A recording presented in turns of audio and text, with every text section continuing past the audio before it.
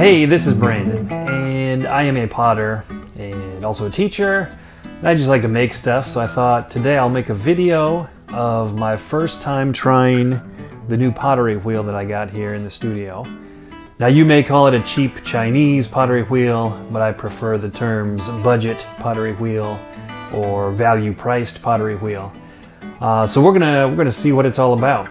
First we'll look at the wheel, check out the build quality, see what it's made of. Then we'll try it out. I'm gonna get some clay on there and see what I can make. And then I'll compare it to a couple other wheels that I have, and I'll give you some final thoughts. Is it worth the money? Is it going to work for what I need? I'll tell you the meaning of life. No, that's like a whole nother video. Let's just take a look at the wheel. All right, so this is the biggest wheel that the company Vevor or Vevor or Vevor, however you say it, biggest wheel that this company makes, and it comes with a advertised 450 watt motor, which is a little bit bigger. The rest of the wheels that I looked at on Amazon by this company were advertised as 350 watts, so a little more power, I assume. Most of the wheels I saw, they say get up to 300 RPMs, and I wanted the bigger one because it has a 14-inch wheel head. It was advertised as a 36 centimeter wheel head, and I thought I like the bigger wheel head. It fits my bats a little bit better, things like that. You notice right away it doesn't have any bat pins. It does have kind of almost like tree rings going around, like there's a little bit of a texture, like an old LP record. So we got a little texture on there. Maybe it'll help the clay stick.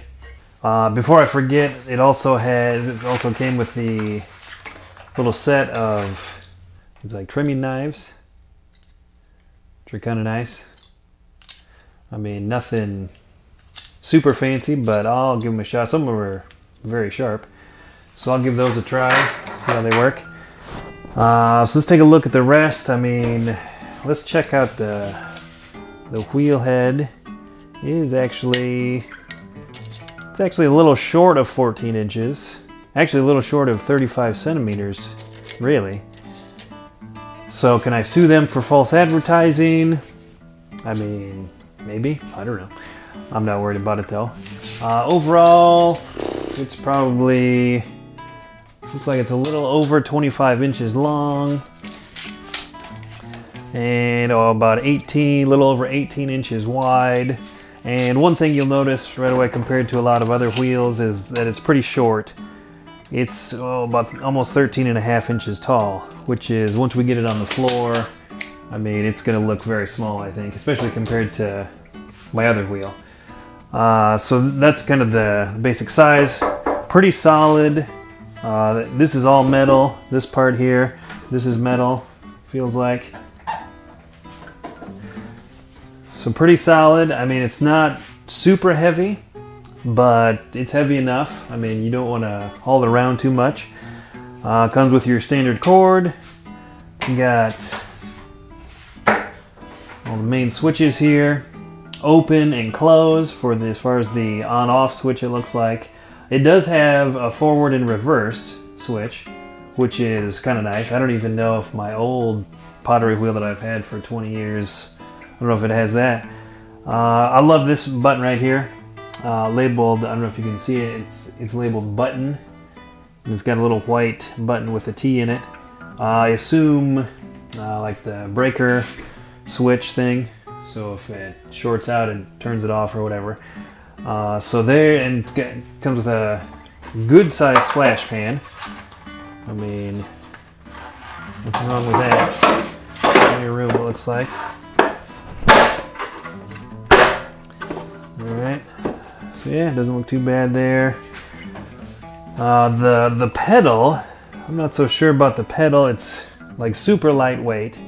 It looks like it's all plastic. I'm a little worried I might squish it, but I mean, the plastic is pretty solid. So yeah, it should hold up. Hopefully it holds up for a while. That's the main concern. It looks like even the gears inside are made of plastic. So you know what, let me take a look here. Alright, so we've got this unscrewed. So yeah, this is very simple, but the gears are made of plastic, it looks like.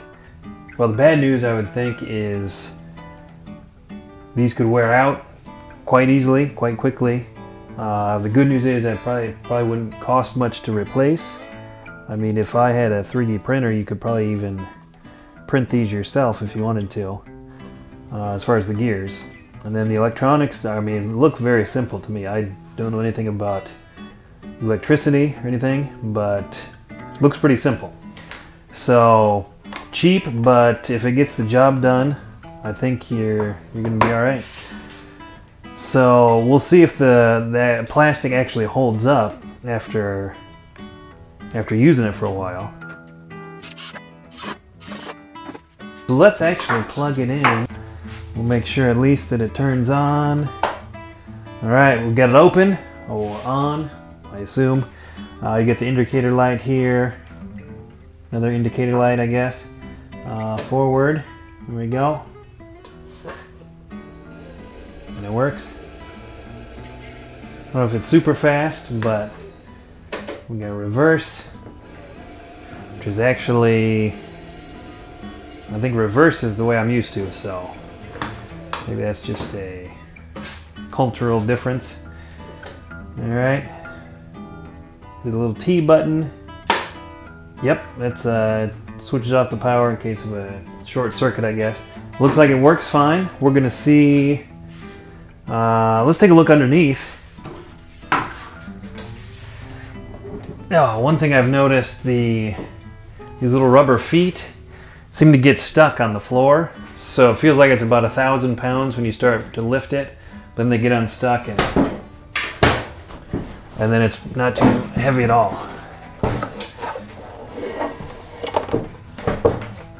Okay. So here is the underside.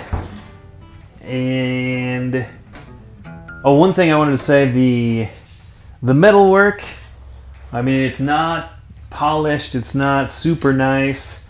I mean, it's pretty rough as far as the welding. I mean, it's got some sharp edges, got a few burrs here. So the metalwork isn't, I mean, top notch. But what do you expect for, I mean, around 200 bucks? Now, if you look under here, we've got the motor here. Pretty simple operation. We got, looks like a rubber belt. Got some grooves on the inside. Pretty simple. I mean, if the belt, I mean, wears out, that's pretty easy to replace, it looks like. Power box, and then you get your switches up here. I mean, that looks pretty decent. We'll see if it gets the job done. Let's get this down on the floor and we'll get some clay on it and give it a try. Hey, down here. Ah, that's better.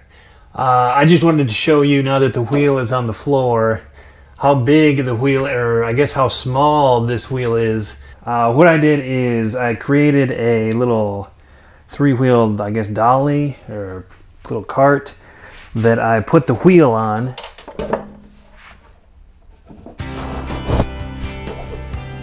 For a couple reasons. First of all, to give me a little more height. Gives me about 4 inches more off the floor. So this is a lot closer to where I usually throw at, the height I usually throw at. And also, being on wheels, I can, you know, if somebody comes to throw and they need a wheel, I can roll this out, they can use it. Then I can, if it's just me in the studio making stuff and I need more room, I can just wheel it out of the way and have a little more space. So that's kind of, the wheels kind of serve two purposes there.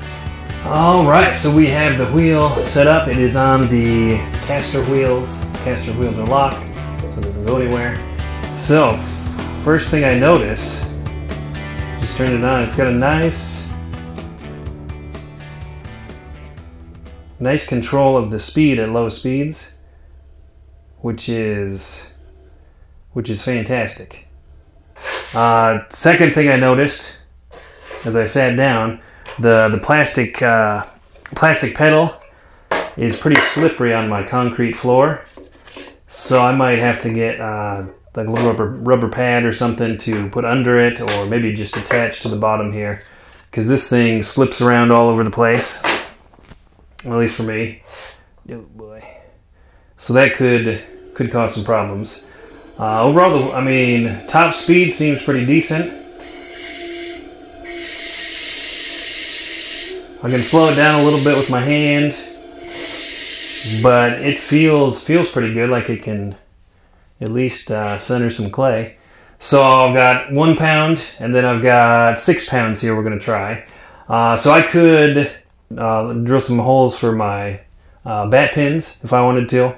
I could, you know, throw out a slab of clay and attach a bat to that and throw on the bat. But I'm going to start just throwing right on the wheel head. We'll see how that goes.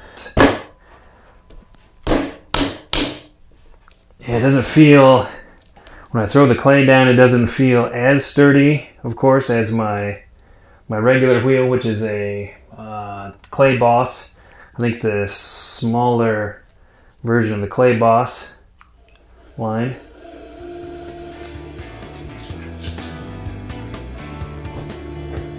Okay. So first off, it's doing all right. Boy, I think this has got to be 1.5 pounds. So we'll say this is 1.5 pounds, which is, I mean, I throw a real good sized mug with 1.5 pounds, usually about 1 pound for a mug. It seems to be centering no problem. I mean, it slows down a little bit with 1.5 pounds, but I mean, not enough to be worried about it. Now, I got a little clay running down my leg, but I didn't have the splash pan attached all the way. So we've got, I mean, looks like plenty of power to center 1.5 pounds of clay. 2 pounds should be no problem. 3, I mean, no problem at all. You could do a lot of things with 1.5 pounds of clay. So even if you are, I mean, if you're just a beginner and you're just learning, this wheel seems like it's got enough power to do the basics. I feel like the front space, the little shelf area, is good enough, a decent size, probably about the same as my bigger wheel. So that's about what I'm used to.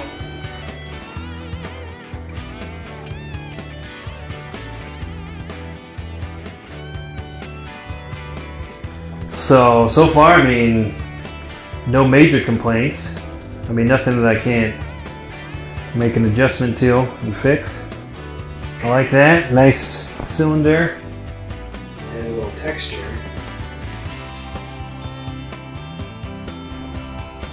So for being a quick demo pot, so just add a little texture just for fun.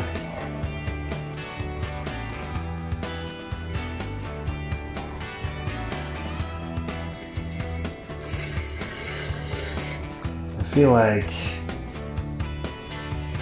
the grooves on the wheel head would probably wreck my tools pretty quickly. I'm just going to be real careful with this for now.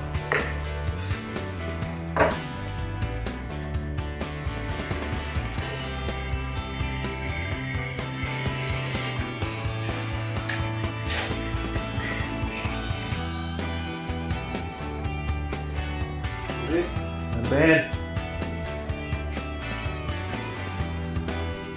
Alright, so I would say 1.5 pounds, no problem. I'm happy with that. Now, I mean, the real test would be a little bit bigger amount. So let's see what we can do.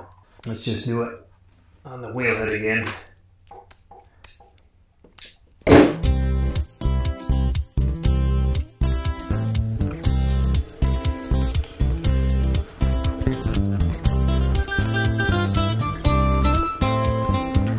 We'll see if we can get this centered here. And it's whining a little bit. I don't know if you can hear it. It's not too loud. I mean, probably not the quietest wheel on the market, but it's not bad as far as noise levels. So it's definitely slowing down a little bit as I'm centering 6 pounds of clay, but it's getting the job done. I'm not sure, I never saw a like a maximum capacity, how much it could actually center. I never saw that listed anywhere, so I don't know, I might be able to do 10 pounds. Yeah, I wish the splash pan is a little too high for my taste. I feel like I'm pushing down when I'm trying to push across, across the wheel head, but I end up pushing more down. It's not as comfortable as I would like. All right, but you probably don't want to watch. I mean, you probably didn't click this video to watch me throw anything. Just test out this wheel. So we'll do a little fast forward and jump right to the end maybe.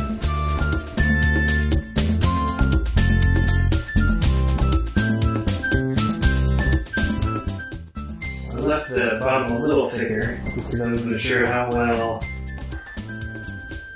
I mean, the grooves on the wheel head make it a little tougher to cut off. So I left a little extra clay down there in case I got a little crazy while I was cutting it off. All right, so there is a kind of a rough idea of a vase that you can make with this Vevor pottery wheel. I mean, no major struggles. Like I said, it slowed down a little bit as you were centering and pulling up the walls a little bit, but overall, I would say it's not bad. Let's compare the Vevor with the other two wheels that I have. It's kind of in between as far as size, smaller than the Clay Boss and bigger than the Artista. I don't know how to pronounce any of these things. This one, it was made to be on a table. It's a tabletop wheel. It's much smaller. The wheel head on this one is only 11 inches. And we said this one is 14, almost 14 for this one. And this one I believe is a full 14. Full 14 on the Clay Boss. This one very portable. Comes in very handy when I go and demonstrate places. I can carry this back and forth really easily. Very nice, very lightweight, easy to lift up and move around. Like I said, it's meant for it to sit on the tabletop. Mine sits in this tub on a board. It's kind of elevated from the bottom because I do all my trimming here. I use this one for my trimming. Works perfect. I mean, this one is pretty powerful. I mean, I believe it's advertised as being able to center 25 pounds. So it's strong enough, but it works super well for trimming. Put my Giffen grip on there and just go to town. It does not come with a pedal. You can actually buy a pedal to attach to it. I believe this one is a little over $500 right now, at the time of this video. And the pedal, I believe, is around $100. So we're talking 600 bucks for the wheel and the pedal on this one. This one, of course, a little over 200. And then nowadays the Clay Boss goes for, I think, around $1,000 for the smallest version of the Clay Boss, which I think is a 1/2 horsepower motor, which I believe this is. So this one has lasted me, I've had this for 20 years and never had any issues with it. I mean, it probably needs some little tweaks. I mean, the belt could probably use some adjustment and little things like that, but it works fine. I have never had any real issues with it. So I'm hoping if this one can last, I mean, a quarter of that, I mean, that would be spectacular. So being only $200, I don't expect it to last as long as these two. It's not quite the same build quality, but I mean, sometimes you do get what you pay for. If we can use this one just for the beginners, you know, throwing smaller stuff, it should work out just fine.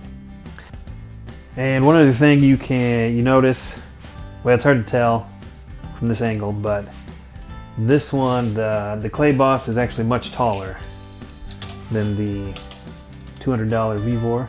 This one is a little over 16 inches tall, and Vevor is about not even 13 inches tall. So that is a big difference. To be fair, the artista, the tabletop wheel, I mean, from very bottom to the wheel head is about 4 inches. But the motor is behind it, so it's not underneath. That's why it's so flat. So yeah, there's my 3 wheels that I have so far. I'm hoping this one can serve its purpose. All right, so final thoughts. Overall, I was pleasantly surprised. Pretty solid performance overall, especially for the price. I mean, 200 bucks, and if I can consistently get this, I mean, what more could you ask for? So we'll see though. I mean, this was the first day trying it out. There are a few adjustments and concerns. I will definitely be taking the pedal and adding some rubber to the bottom, or just having a rubber mat that it can rest on so it's not sliding all over the floor. Also being all plastic, the pedal, I mean, basically its job is to be stomped on. So how long will it last being all plastic? How long will the gears inside last being plastic? But on the flip side, maybe if something needs to be replaced, it'll be pretty cheap to do so. Another concern might be maybe the motor. I mean, it seems like it's powerful enough, but how long will that last? Coming over from China, I don't know what kind of standards they have for electric motors, so hopefully I can get a couple years out of it. So I would be happy to order a couple more. I will be ordering at least 2 or 3 more of these. That way I can offer some small classes. And if I could get 3 or 4 years out of each one, that would give me enough time to save up, you know, some money if I want to get a little bit more expensive set of wheels. Yeah, this should be perfect. I would say it's perfect for beginners, perfect for people that just want to get into it and try it, or just do it as a hobby, you know, now and then. They want to pull it out every so often and throw some stuff. But I don't know how well it would hold up as far as production. I mean, I wouldn't guess that it could keep up, you know, if making pots every day, all day. But I don't know, we'll see. I will, after I get the updated version, I'll order a couple of the updated version and see how those stack up compared to this one. And maybe do another video and give an update on how this one is doing, you know, over the long haul. So yeah, I would say check it out if you're in the market for a pottery wheel and you can't find a used one and you can't afford a, you know, brand new one. I would say take a look at this, the Vevor, biggest one they can make, 14-inch wheel head or 35-centimeter wheel head. All right, so thank you for watching. Thank you for subscribing. I will be making some more videos, so be on the lookout for those. Until next time.